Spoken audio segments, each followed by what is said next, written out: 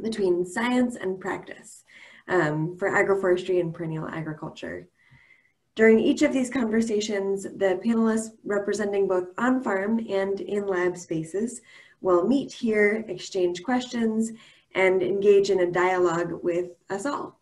So I hope you're all healthy and well wherever you're joining us from, and ready to share this space for community building and learning. And feel free to introduce yourselves in the chat box so we know who's with us.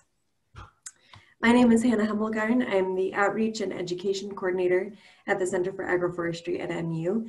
And as you saw in the chat box, if you see that, Katie Adams is also co-hosting with us. She's waving there. She is the Illinois Demonstration Farm Manager at the Savannah Institute, and she'll be helping to coordinate the audience questions and providing any technical assistance that we need along the way. So thank you, Katie. She and I are going to be swapping roles throughout this season.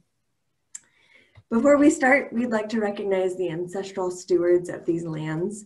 Because we are all from unique geographic locations, we invite you to open the native land map that we'll link in the chat. And enter your location, take a moment to acknowledge the communities deeply connected to the unceded land where you live. Know that this map is not perfect, it is eternally incomplete and may leave out or misrepresent the fullness of Indigenous peoples and their histories. Though many of these Native nations were forcefully removed from their traditional territory, these lands continue to carry the stories of these diverse peoples and their struggles for survival and identity. As agroforesters, we feel we have an obligation and a responsibility to recognize, elevate, and support Indigenous peoples and publicly acknowledge their foundational contributions to the practices and spaces where we work and live. I myself am on the land of the Osage, Wajaje, and the Oto and Missouria, the Jiweri and Nutachi, among many other descendants of the Degi-Hasuan tribes. Tonight, for our first Nutshell conversation, we are so honored, and I am really looking forward to this, to have Dr. Maayan Kreitzman from the Institute for Resources, Environment, and Sustainability at the University of British Columbia. Maayan's PhD research on perennial agroecosystems involved our farmer guests, Dr. Claire Hintz of Elsewhere Farm and Will Crombie of Organic Compound Farm. Maayan will share about her research for the first half hour, and then she and our farm guests will take some time to dialogue and share about their respective operations before we open the conversation to your questions. But please feel free to post your questions in the chat at any time. Katie will be there checking them and making sure we don't miss any. Also know that everyone will be muted for the entirety of the Nutshell so we can maintain the best sound quality possible. So Maayan, when you're ready, you can go ahead and share your screen and get started.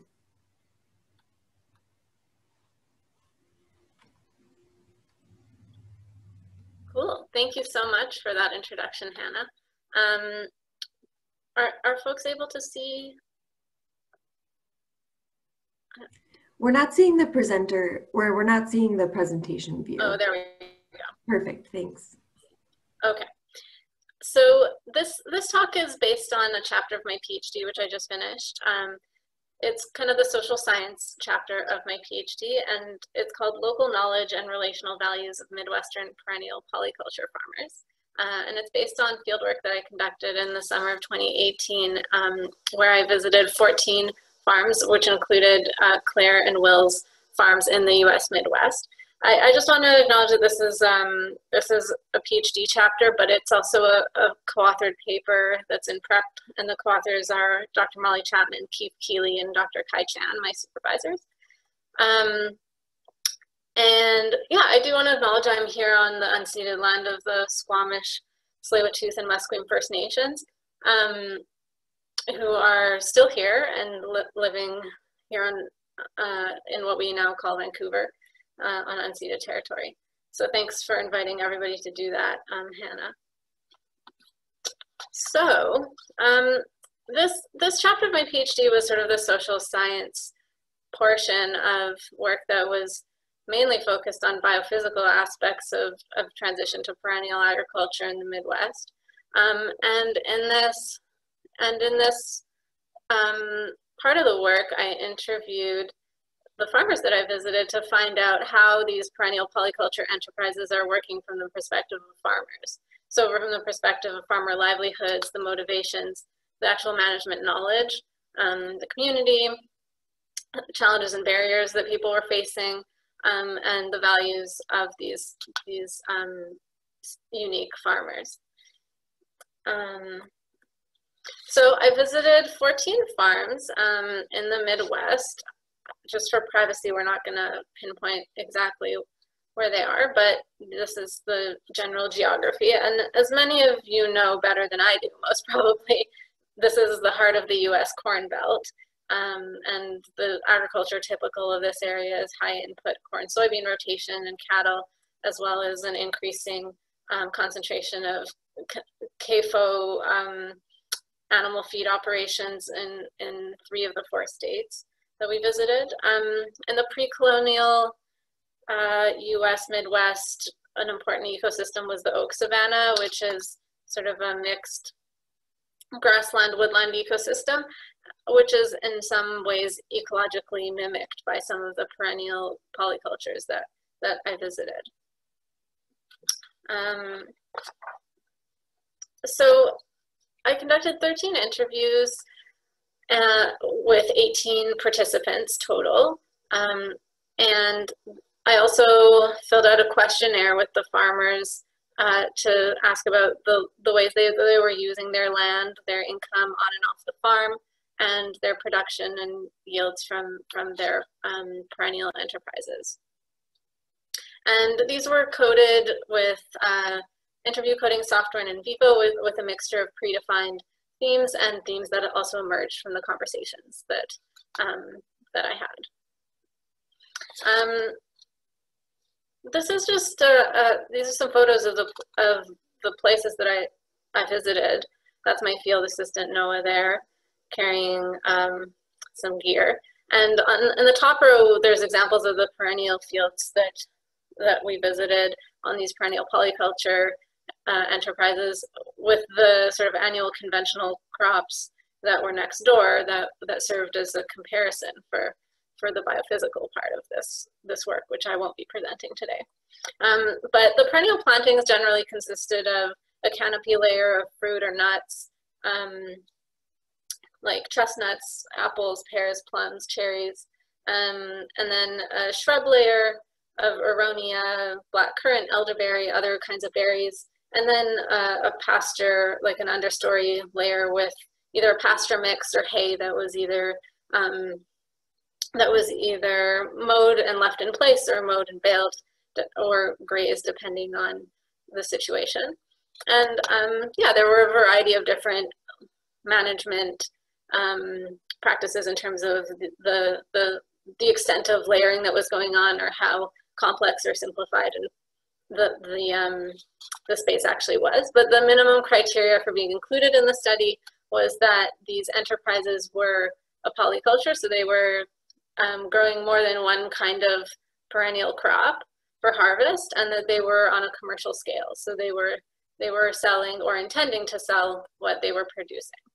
And that's in contrast to a lot of the more the smaller or garden scale permaculture type operations that many of us are probably familiar from, like from a demonstration farm point of view.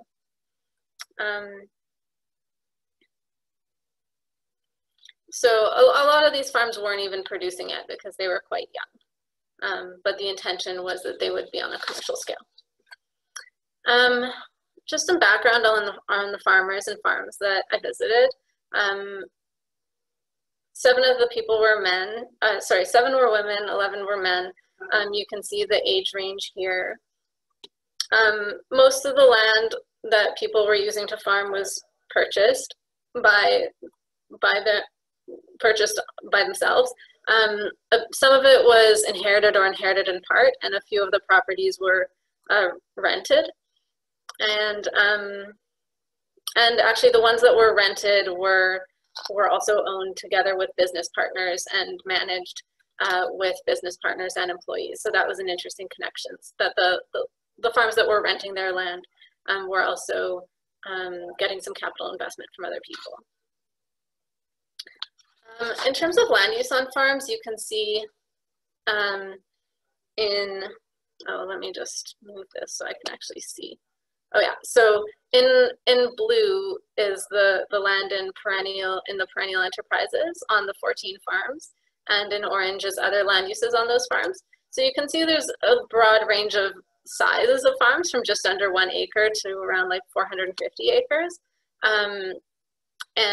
And for most of the farms, they weren't using a huge amount of their total property for the perennial enterprises, but some of the farms certainly were using a lot or most of the property for the perennial enterprises. And the remaining land on farms was planted into different kinds of things, whether it was, in some cases, row crops like corn and soy, or pasture or timber or vegetable, and a variety of different uses. As far as income goes, this is for the year 2017, which was the year before I visited the farmers. So they reported to me their income from the previous season. You can see that the gross income from perennial enterprises was pretty small. But just note that, like I mentioned, a lot of these farms were young in terms of their plantings, and so they were expected to be bearing more or starting to bear, and so that income from the perennial enterprises was expected to increase. But in all cases, people had other sources of income, and the perennial enterprises needed to be part of a mix of other livelihood sources. For some people, the enterprises were really important financially, and their success was very important financially, and for other people it wasn't. So I'll just read out these quotes. So one farmer said, "I mean, we're mostly trying to be a commercially successful farm, and I think that's our primary motivation. It doesn't constitute a huge portion of our income right now, but we'd like to get to where it does. I think we'd like to get there because we want that. We want to be farmers." And then another participant had said this: "I think our position has been, we brought the idea here. That now it's up to the next generation or the next people who want to maybe expand on this. From an economic standpoint for us, we're in a position where we don't need that income." So you can see that there's a variety of different points of view from the perspective of, for some people, yes, the income coming from these enterprises is important and is projected to be even more important, and they want that. And for other people, they might be selling things commercially, but it's not really it doesn't need to be a huge part of their livelihood. People also saw these enterprises as being tied to rural livelihoods more broadly. So noting that if they could create a successful business in their community, it would counteract depopulation and the sort of brain drain, etc., that the rural Midwest is experiencing. The motivations for the perennial polyculture enterprises, I just rank them here in terms of the ones that came up most often. The most universal one was to experiment, innovate, and educate. And that one came up with every farmer that I talked to, who spoke about, in some way, scaling up through knowledge and being an example or being a resource for other people. Others were interested in creating healthy environments, and healthy food was big. Livelihood, successful, profitable business, to be in harmony or restore nature, to grow food for their own household. That was one that came up about half the time. To establish markets and industries, so scaling up through markets, to provide land access to the next generation of farmers came up a bit, and sharing foods and sort of flavors was one that came up as well. I'll just read out a couple quotes around motivations. Someone said, well, 1 is make money, 2 is sequester carbon, and then 3 would be to inspire others to do the same, because numbers 1 and 2 work. So that's a very concise little summary of saying, yeah, we have these specific goals, but we're also wanting to scale that up through education and example setting about what these systems could look like on a bigger scale. The second quote is, My personal main objective is to create a better lifestyle for the public in general.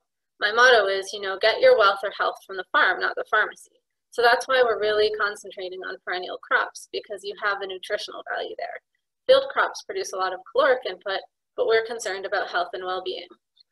And that quote highlights really the idea that a lot of these farmers didn't really have a goal of like feeding vast amounts of people. It was more about quality of food and the nutritional density of the food that they were producing on a local scale.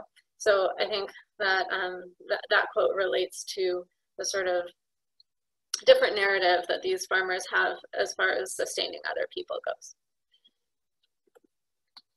As far as management,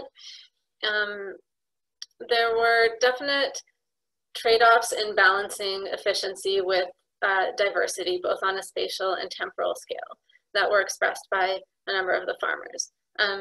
And this is a short presentation, so there's so many things about management that I learned, but I'm just going to read this quote, which I think encapsulates some of that complexity. The farmer said, "And here it was very hard to move the pigs around because we have berries and pears and because we have early and late season stuff together. It's hard to do. I feel like we could do a mix of just woody perennial things and then just not have animals. There are some things I'd like to try to do if I wasn't thinking about getting animals in there. I feel like eventually, once the trees are fully grown, it's going to be easier to integrate animals in there. I don't want to do it when they're young because they can do a lot of damage, but I feel like it's potentially eliminating some tractor use and doing more to help with pest and disease pressure rather than just spraying, So this farmer is basically expressing that they want to have animals in their perennial polyculture because they think it's eliminating tractor use and providing some benefits to the system. But there's also some complexity there in terms of when can the animals be there for harvest dates from a food safety perspective and from a maturation perspective of the trees in terms of damage. So the design for diversity that the farmers are doing is sort of limited or mediated by some trade-offs in terms of the complexity, especially when there's animals involved. And that's over the short term in terms of what needs to be harvested when and the food safety rules, and over the long term in terms of maturation and succession within the systems. The farmers also talked about an intentional lack of management, which is kind of interesting. Oh yeah, here's a quote about that.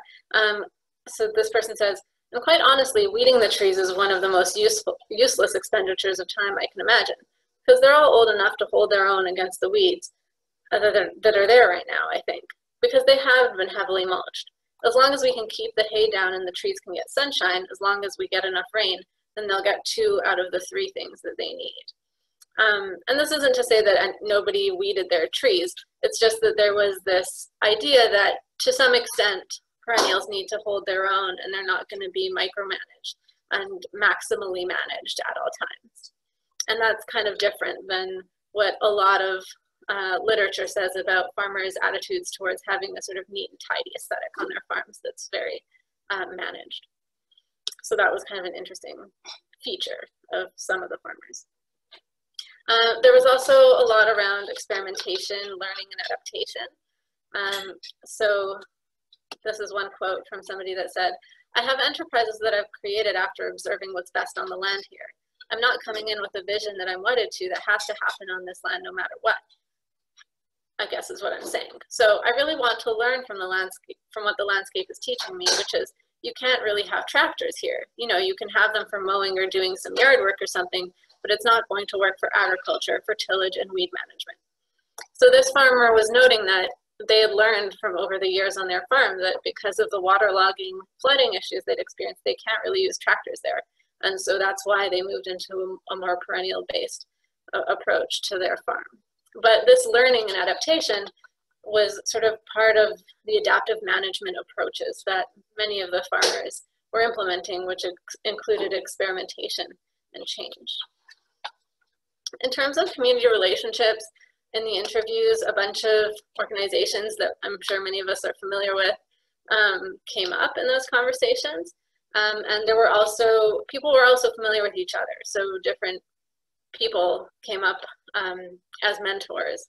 So 5 of the people like within the study came up from other people in the study as people that were teachers or important to them. And so these connections, these horizontal connections, which weren't necessarily in people's local neighborhoods, were really important, as we know. And that was contrasted to sometimes a more ambivalent relationship with the immediate neighborhood. It wasn't black or white or anything like that, but a number of farmers expressed a sort of ambivalence about their immediate neighborhood. So this is one quote about one of the farmers that visited a neighbor to just buy some seed or something like that. And the farmer said, he said to me, "I just want you to know that I really admire what you guys are doing. That was nice to hear. I'm sorry I'm getting emotional, but I feel like people think that we're just like freaky weirdos. So having that validation from my neighbor was nice." And so here, obviously, the farmer was kind of emotional about this moment because it was so unusual to get that acknowledgement from their neighbors about the things that they were doing differently in that neighborhood. Another farmer shared with me that like the people in the neighboring town don't know anything about their farm, or that if they, another farmer said if they say that they're farming, people assume that they have a dairy farm. And so there's a sense of feeling invisible or not feeling as visible with the neighborhood. Even people that are very engaged, like within some of the organizations that I listed earlier. In terms of challenges and barriers to expansion or barriers to thriving, the management challenges that I mentioned earlier around managing complexity, those definitely were challenges, but they weren't usually presented as barriers. People embraced the biophysical challenges of management quite a bit and were happy to, they didn't seem to have deep regrets about different mistakes that they'd made around management. The things that came up more so as barriers were kind of more financial and structural issues around accessing markets, processing capacity, financial support or capacity around insurance or bank loans and stuff like that. So I'll just read out this quote from one of the farmers who said, "We can establish 100 acres of some perennial crop, but it's not going to mature and produce a full yield for, 5 to 7 to 10 years. And there's really not financing systems that are even set up to think about that. And there are some starting to develop out there in the world, but you can't go to a conventional bake and tell them you're going to plant hazelnuts and say we'll have a yield in 6 years, and we can't pay you back for 6 years. You just can't do that in a conventional financing system." So a lot of the barriers were around those kinds of things of access to capital and insurance, and not so much about the actual on-farm management.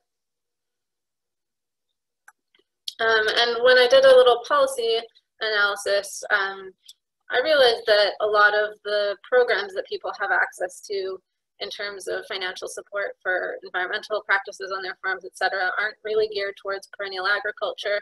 The CRP program and different riparian buffer programs that will do contracts with people for beneficial management practices on their farms are predicated on taking land out of production rather than producing food while generating those same ecosystem services at the same time. And I have a more detailed list of and kind of analysis of those if people want, but I just skipped it here because it's a little much. To sort of summarize through the different topic areas that I talked to the farmers about, I did an analysis through the lens of relational values. And these relational values are basically,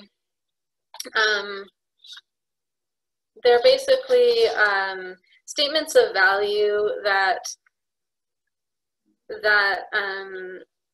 are about people's principles, virtues, and preferences, or even obligations in their relationships. So here in this illustration, you can see the these yellow arrows sort of represent relationships between different components, whether it's the farmer and their farm and landscape or the farmer and their community. And these relationships anchor different relational values that came out in all the different parts of the interviews. So the value of self-sustenance, of stewardship and care of farmland, of connection to nature and wildlife. The relationship between people and community anchored the value of other sustenance or sustaining others in a bigger community. And both of the relationships really anchored the themes of eudaimonia, which is basically sort of like notions of a good life, diversity, and that diversity appeared both from a biological, physical point of view and both from a financial point of view, long-term thinking, so thinking about people's own life cycles as well as the life cycles of their perennial plants, and learning and sharing, which came up all the time in all the different areas. And so I'll just read a few quotes from these different areas of value around stewardship and care of farmland and self-sustenance. Somebody said, I think our ability to use our land to grow food, to sell, to grow our business is really based on the health of the land. And I think about erosion is a really good example. Erosion is something that with the landscape around here, we see on a lot of farms, and we basically don't see on our farm. A little bit on the side of the driveway, but I think that erosion washes away topsoil. It washes away organic material and everything you've spent time building, and it washes away the economic potential of your land too, if you're thinking about it that way. So here we can see that the value of sustaining yourself off your land and stewarding the land kind of are all mixed together. In terms of learning and sharing, somebody said, I think one of the things I'm grateful for in this way of farming is that we get to ask more creative questions than like, what antibiotic should I give this cow that's standing in 3 feet of shit? Like, why does it keep getting sick, you know? And so this person was talking about how the kinds of questions and investigations that they get to do are more interesting to them in this kind of system. And then around connection to identity and a good life for farmers and what that looks like. This farmer said, but all in all, farming teaches you how to be. It really does. You have to have a real strong self-awareness and a sort of keen observation of the land and what it's telling you and how to best intervene. So that's my view, or my view right now. You know, it's taxing, it can be isolating. You're never really alone, but at the same time you're alone. It's sort of a weird thing, but anyway, I guess to me it's sacred. So these quotations are just examples of the way that people's values appeared in these interviews. And we can see that these relational values are fulfilled in a variety of ways that layers people's livelihood needs, as well as the principles, preferences, and virtues and obligations that they're fulfilling in this way of life. So just to conclude here around the questions that I started out with. So in 2017, it was providing a minor piece of income for the farmers that I talked to, but growing in some cases. In terms of motivations, experimentation, innovation, and education was a universal motivation, and there were a variety of different ones as well. For management knowledge, people were implementing adaptive management and sort of learning and experimenting with the different trade-offs in complexity in their management schemes. For community relationships, there were strong non-local horizontal connections that were really important for people. And management challenges were distinctive from more systemic or financial barriers for people to succeed and expand. And the values that people expressed manifested in all the different subject areas that we talked about and were anchored in these relationships. In terms of takeaways or like more, I don't know, policy-oriented, program-oriented recommendations that come out of this work. I came up with a few for the conclusions of my PhD, and I just thought I'd share them here. One is around payments for ecosystem services programs, around compensating and rewarding farmers without restricting harvest for the ecosystem services their farms are providing, which are often the same as set aside or better quality than set aside programs that people get paid for. Having programs that do upfront investments and cost share is really useful as opposed to just insurance or if something goes wrong kinds of financial support. Food safety regulations, I know that's something that the Savannah Institute and others have started to talk about extensively around easing or managing the restrictive food safety regulations that make the integration of animals difficult in tree crop systems. Applied research, so just having more sort of ready to implement systems that people can get familiar with, and learning from farmers about what those are. Processing and market development, regional marketing infrastructure, whether cooperative or privately owned, for perennial crops. Bridging organizations, I mean, I don't need to say anything more about that, just considering where we are today, but hugely important to have those connections for farmers between research and each other. And just on the structural level, a more even playing field. And that was highlighted by many farmers around barriers, that more than having programs that are tailored for them, what's important is not having programs that are tipping the balance so decisively in favor of unsustainable and conventional practices. And that's about it for me for this presentation. I have some extra slides that I put in the back, but I'll just refer to those if we need to. But for this discussion, I mean, we've got Claire Hintz and Will Crombie, who are two of the amazing farmers that I visited, and I'm really interested in their reflections on this work. And I put a few discussion questions up here, but we can really reflect on anything. And in some ways, I feel a little, just to start things off, I feel a bit awkward because I think a lot of the things that have come out of this study are kind of like, yeah, no duh for this community. It might not, but I still am interested, and yet, like in the scientific literature, there still isn't a reflection of what this community is doing yet. And so in some ways it's geared towards that, but I am interested in hearing if the findings do resonate with you or don't resonate, or how this could be useful within the perennial agriculture community, if it can be. So I'll just open it up from there.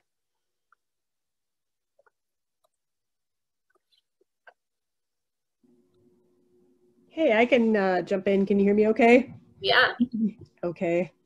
Hey everybody, I'm Claire Hintz, and my farm, I will disclose, is up in northern Wisconsin on Lake Superior.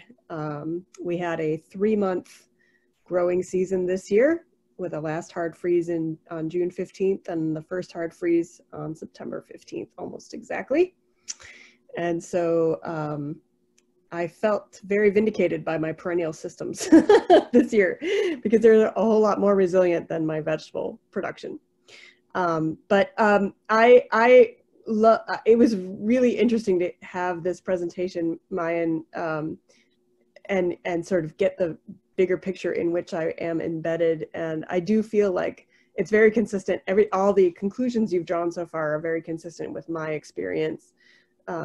And it's nice to sort of get a bigger context of the stuff that I'm working on and struggling with, and you know, developing over time. And it's affirming to hear from other people's experiences about what, you know, barriers they're running into, or the long-term implications. And I really love the values portion of the discussion because I feel like it really echoes something that I learned from my own dissertation work with women farmers in Wisconsin and Minnesota, which is that the values really drive us even when the going gets tough. And I was looking for persistent strategies with women farmers, and I thought I would find like good business skills or extra financial backing or, you know, hard aspects like that. And it turned out to be in some ways a lesson in the liberal arts, because it was the values that really drove everybody to persist for more than a decade in farming, in sustainable agriculture. So I just want to throw out, in terms of sharing and networking, I am working actively right now with Farm Commons around a project to look at food safety regulations and perennial agriculture and integrated livestock. And Maayan, since you were here on the farm, I have added some fencing and organized a couple more things, and I feel like it's working pretty well now. Even with, I'm more restrictive than the food safety regulations because I'm following organic standards. Those are also, I would love if they were updated to reflect real science around manure management. But in the meantime, I'm following those standards. So, but I feel like it can work even within that kind of restrictive framework with a significant amount of management and forethought. So I'll just leave it there, and I'm really excited for this presentation. It's really great to see the culmination of all the work that you put into it, and certainly I benefited from having you and your team out on the farm, because it gave me some things to notice and some things that some baseline information that I didn't have before to be able to take forward and make sure that changes I'm making are actually having an impact. So yeah, this is great. I appreciate it. Thank you, Claire. It's good to, I'm also interested in, Will, what you thought about the value section, because I was a little hesitating, it seems, to talk about that, because I guess it seems a little more academic or something like that, but the fact that it resonates is really cool, because I think what other literature has also shown is that if you design payments for ecosystem services programs that are just purely monetary and don't speak to people's values properly, or don't acknowledge the reasons why people are doing things, that can be damaging, and it doesn't always work very well. So acknowledging the people's values and what's important to them can even be important for program development, and making sure that programs are effective in resonating with the reasons why people are doing it, not just throwing money at them necessarily. Will, did you have any reflections? Yeah, I really enjoyed that you pulled the motivation element into it, because it's like, how are we going to inspire others to do this work if that's what we're all so passionate about, is one of our main anchors for the reasons why we do this work? Well, then we need to understand what are our own motivations, and then how can we describe that to others. Like, I even took a screenshot of that slide. I don't know if you want to go back to it, but oh, sure. It's like right there, it's like to experiment, innovate, and educate, to create healthy environments and grow healthy food, to have a successful, profitable business, to restore or be in harmony with nature. It's like, do you want to do that in your life? Because this is how it's possible. So I think that the data that you took on all of our farms, the cross comparisons, and just getting people to understand, like, you included the pH of the soil in there. Well, that tells you that what potential crops might enjoy that, or the soil types. Like, all of that is so important for people to understand before they go into taking over their farm. So I think it's absolutely crucial, and sharing that data from our perspective as farmers. If this is where we started, this is where we brought it to, these are why we chose those plants, And then speaking to people and their motivations is what's going to get us to grow this movement of perennial farming. What do you think of the idea of, like, so these are, in this study, I visited people that were like already doing these practices and very committed to it.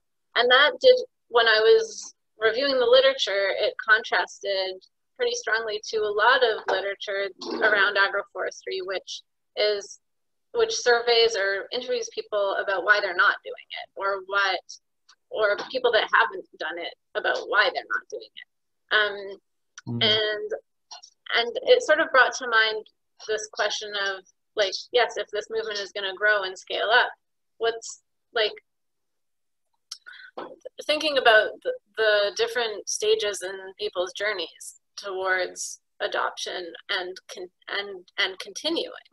Like, this study is sort of more focused on people that, yeah, it's focused on people that have already adopted these practices and are trying to continue, versus other studies that look at sort of people earlier in the journey or that aren't going to start the journey.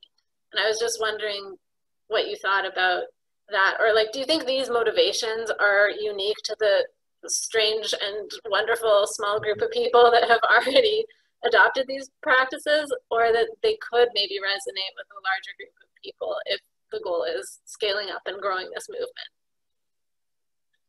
Well, I think that, yeah, you identified the barriers as well. And to a lot of farmers, the barriers are what's holding them back. The access to financing, the access to land, or, just being in the conventional model in that system and not understanding how to get into something like this is just as important as the motivation. There's many sectors of people who are going to be interested in this, and I think there is a whole group of people that will resonate with these motivations, and then there's a whole group of people that just want to know, what equipment do I need to get, and where can I get a loan, and who's going to teach me how to do it? So I think all of it is important.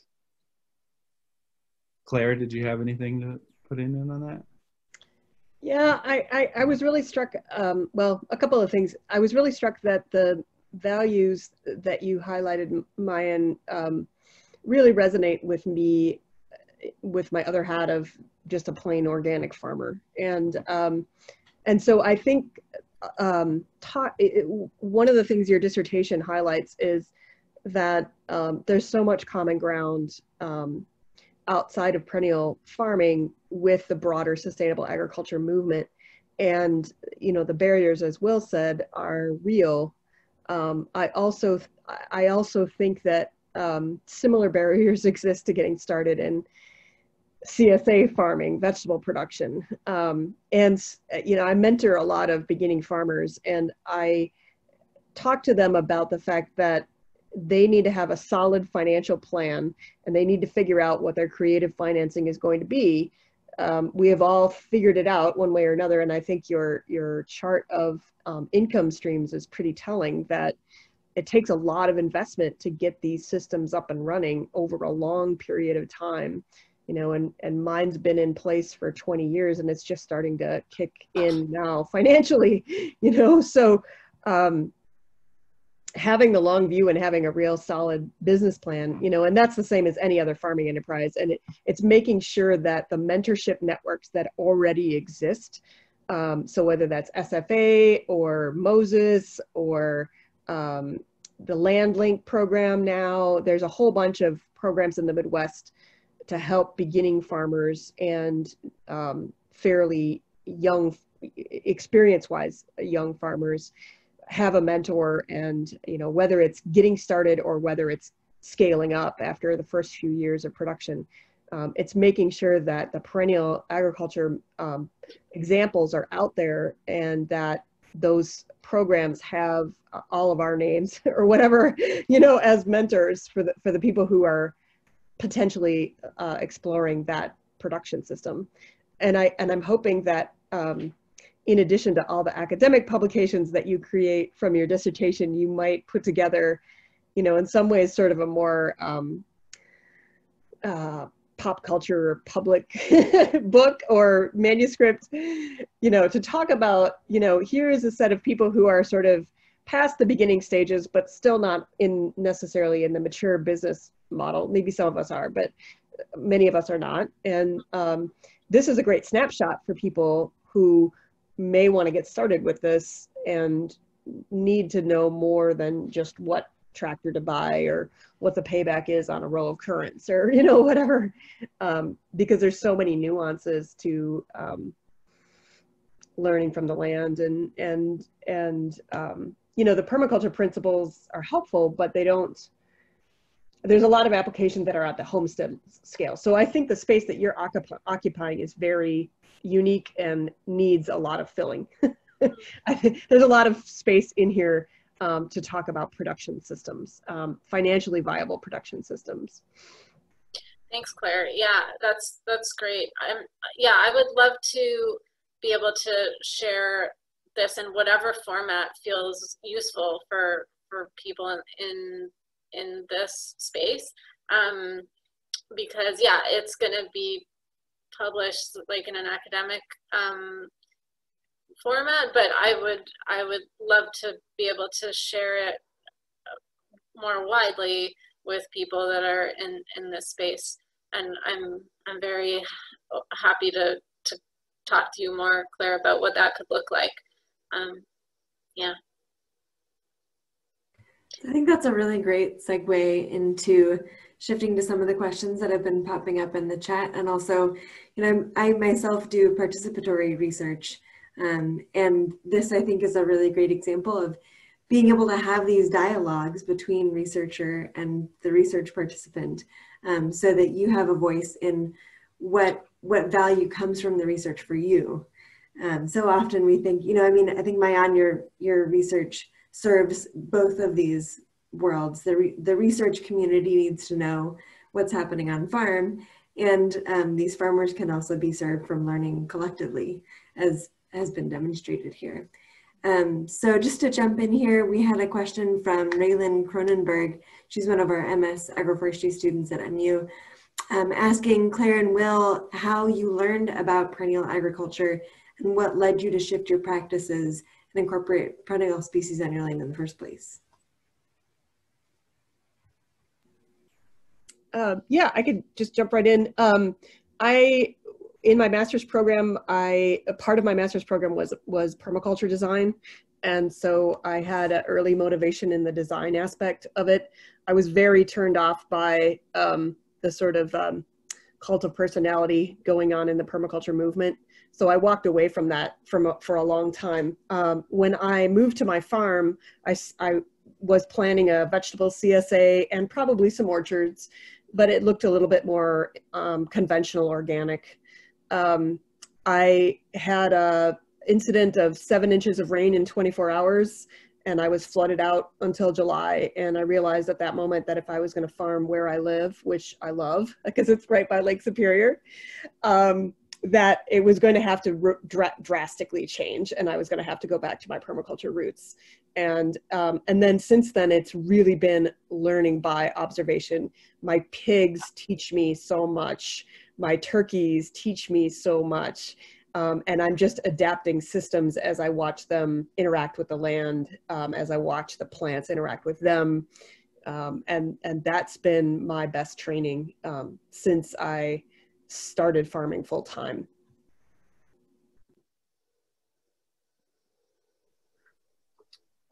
Yeah, so I have agriculture in my family, and my father's side of the family manufactures greenhouses, and my mother's side of the family is dairy and corn and soy farmers. And I didn't have that connection as a young person.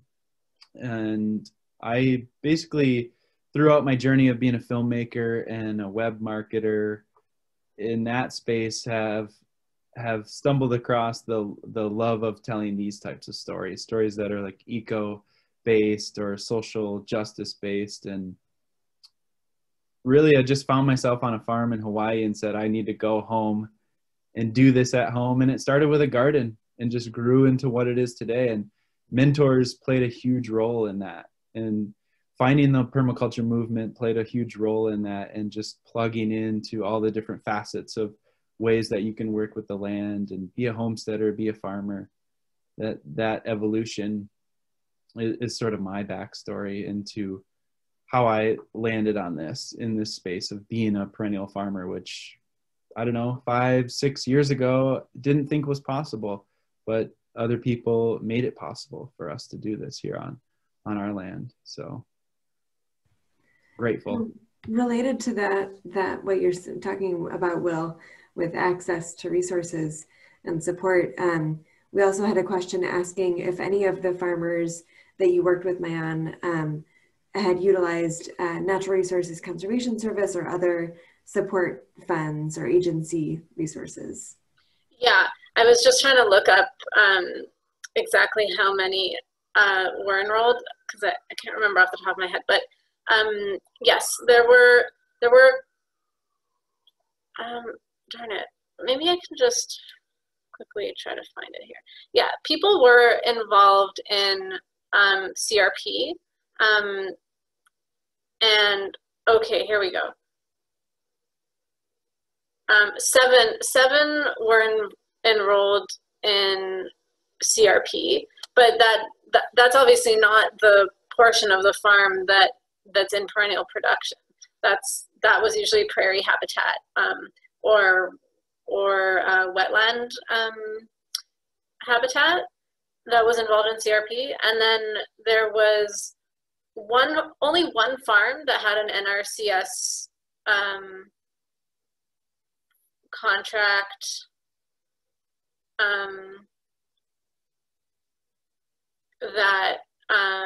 that actually included perennial crops.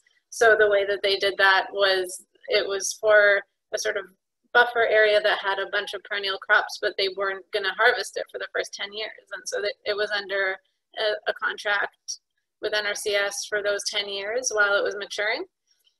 And then there were one other farm was getting a bit of money for rotational grazing, and that was about it. So yeah, people were enrolled in these programs, but as I mentioned, like the bulk of their perennial polycultures weren't, because they can't be harvested at the same time. But from the biophysical part of my work, we saw that those habitats are actually, pretty biodiverse and are supporting more insects than a hayfield would typically, or even, yeah. So it's and for birds and stuff, it was even more than the prairie habitat that people get, that do get CRP payments for. Does that answer the question? Sorry, I was a bit scattered. I was actually trying to look. Yeah, no, I think so. And she had asked how those programs were helpful or challenging. So I think yeah, I think they were part of the mix, but of income streams on the farm for sure. I think they're fairly modest contributions to people's incomes. They don't really compare on the same scale as the kinds of subsidies that corn and soy farmers get, which can total up to like 60 to 80% of their income. So even though people did use government programs to an extent, some of them chose not to, just because they didn't want to have the extra overhead, of dealing with it, even if they would have qualified for it, because the amounts are not astronomical. So getting more into the nuts and bolts, we had a couple questions about what's happening on the farms. So were the farms that were incorporating or wanted to incorporate animals, were they aiming to commercialize animal products, or did they incorporate the animals to be part of their polycultural system? They were all, I think, they were all selling the animals or animal products. So they were part of the commercial sort of mix of the things that were being produced. Except for two of the farms that were producing poultry on a pretty intense scale. most of them were not producing like huge amounts of animal products. It would be like 7 to 20 pigs or 15 lambs or a flock of like 80 chickens or 100 chickens or something like that. So, but that is still a commercial scale for these farms, right? It's part of their income stream, and I think the benefits, the ecological or the sort of regulation benefits for doing it within the orchards is it's kind of intermixed. They're not separable from the commercial portion of it. I think there might have been a couple of the farms that just had a few animals for domestic consumption on their orchards, but most of them, I think it was about half the farms that had animals, that they were still being sold. And then another one of these practical questions: how many of the farmers you interviewed had interns or employees working on the farm? Oh, good question. I don't actually know off the top of my head. I know,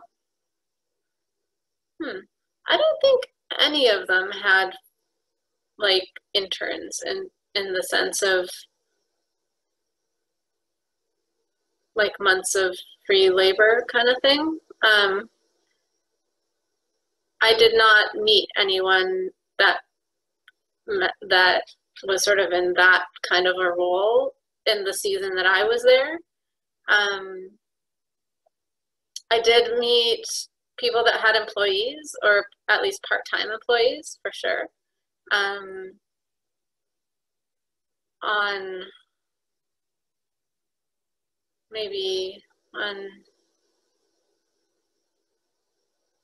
I'd have to count, but maybe 4 or 5 of the farms had employees.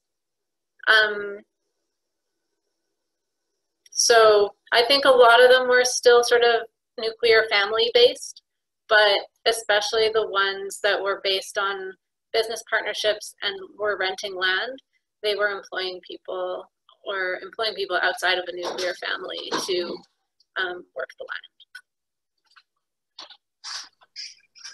Yeah, I feel like there's so much we can dive into with all of these little strings of topics. And I want to make sure that Will and Claire have a chance to offer any insights too. So feel free, both of you, to chime in with any of these questions. One of the things that you brought up, Maayan, is about the visibility of the work that's being done and how unique it is. And I'm curious, especially for Claire and Will, if you have thought about what strategies for visibility would be effective, especially from the research side of things. What can we do to make sure what you're doing is visible and out there for others to learn, at the very least? I think the main thing is to continue to do the research. I think the Savannah Institute has a good track record, and Maayan's work is really groundbreaking. I think it's filling a pretty significant void in the literature. And it's, continuing to publish this stuff. And I think what at least is so jazzy to me is the integrated approach that Maayan took, and that I know the Savannah Institute is working on with the University of Wisconsin. I'm up in the northern temperate ecosystem, and so I just want to put a plug in that not everything is prairie savanna in terms of perennial agriculture, that the northern temperate ecosystem is a different system and another whole exploration for sure. And I think there's still a lot of room in terms of publishing books. I certainly keep my eye on and collect a lot of perennial agriculture and permaculture books, and almost all of it is written at the homestead scale. So just continuing to put these things out there, and and make sure that the farms are networked, whether it's a webinar like this or our own Facebook or website things. We're in a moment where digital presentations are what we're doing, and it's really helpful to connect people who might not otherwise be able to travel and do these kinds of things. So Yeah, but building a collection of case studies is really critical. Yeah, I have to agree with Claire there about like the long-term documentation, especially in the sense of like we live in this world of sensationalism, so we need that. Here's where we started, and look what we did. At the end of it all, kind of sensationalist outlook on how we share this data. And yeah, we're doing it right now in this webinar, and I think there's a lot of great points to be made in the motivational aspect and the barrier aspect that could be synthesized into many different talking points and shareable items and conversations. Like the conversation we're having right now, we could spin off in a lot of different directions. So I think there's a lot of ways that you can share this content beyond the scientific community, beyond just this webinar here. It's going to be great. Thank you for doing this work. Thank you for the positive feedback. It really means the world to me, because I think that, and it's continuing, like in the process of doing research, you kind of end up feeling a bit isolated from the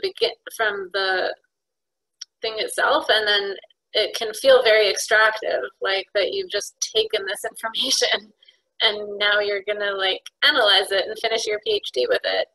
But then, so now having done that, now I really want to make sure that I'm connecting back and serving the community in whatever way I can, so that it's not just that extractive process. And so, yeah, I'm just available to make smaller pieces or little paragraphs or shareable things or whatever anyone thinks could be useful from this information. Absolutely. Awesome. Well, thank you all for being part of this. We're at our hour of time together, so this is perfect. It feels like just the beginning of a conversation that really ought to continue.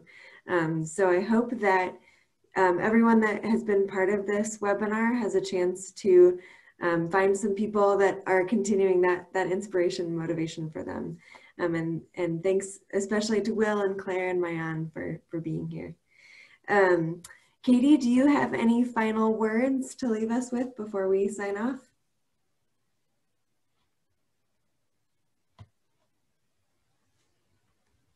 You're muted. Thanks everyone for joining us and for building this community. It takes all of us, farmers, researchers, practitioners, dreamers, and doers to make it happen. So we're so excited to have you all part of the Extended Agroforestry and Perennial Agricultural Network. And we should say the next one of these conversations will be November 10th. It's the next second Tuesday of the month at 6 p.m. Central Time. And that will be focused on education and training opportunities. So Katie and I will both be there again with some other folks, and I hope that you all will return to join us. So you can just follow that Eventbrite registration link. So thanks everyone, and we'll see you in November, hopefully. Take care. Thank you, everybody. Thank you.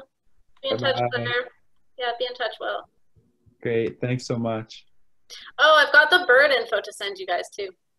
Yay. Yeah, finally. Sorry. But I'll send that over email. Yeah.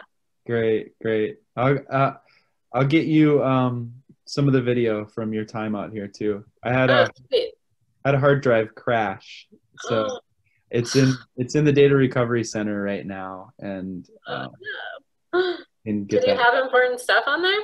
A whole lot, yeah. Like my wedding and stuff like that. But it's all recovered. No. It's all recovered, and they're sending it back to us. So, phew. Yeah. Well, it's not a high priority. It's fine. Okay, good. But the bird data is high priority. You better get that over to me. No, I'm just kidding. I will. That'll be exciting. So many blue jays eating my hazelnuts. Oh, shoot. I know they're on the list. All right, we better end this call so that we can let Katie work her magic. Right? Thanks, you guys. I'm not editing the video. Oh wait, that's my. Take a That's second. I'll hit That's pause. Michelle. yeah. Great. All right, everybody, have a good night. You too. I love to you and your family, Will. Thanks. Likewise. Right back at all of you. Good to see you. Good to see you.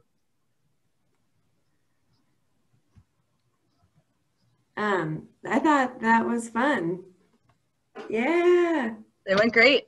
Yeah. I was gonna say, I realized I can see all the questions that are posted in the chat. So I don't know if they